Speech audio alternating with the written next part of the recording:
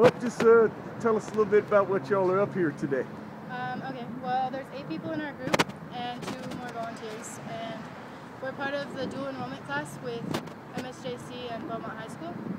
Our project that we're working on right now is that we're supposed to involve ourselves with the community and do some kind of service project. We decided to paint a mural because there hasn't been a mural painted in Beaumont yet, and some other groups are interviewing senior citizens or raising awareness about cancer. And we decided to bring something together where other people can help out. So we painted a mural about the city of Beaumont.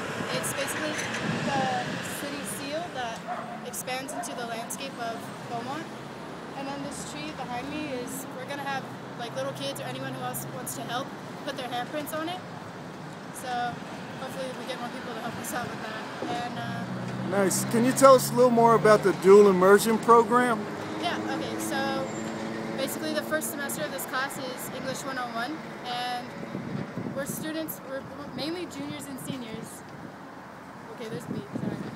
Okay. Juniors and seniors who take this class, we take it instead of taking regular English at our school, Yep. so that we get credit for college. And it's kind of hard to get into, but it's really beneficial towards us. Okay. We get twice the credits of what we would have gotten if we just took regular English, and it's pretty easy for us. Right on. Yeah. And so how long do you think this project will take? We have the rest of this week to paint it, and then we have to be finished by Monday to turn in our paper. Wow.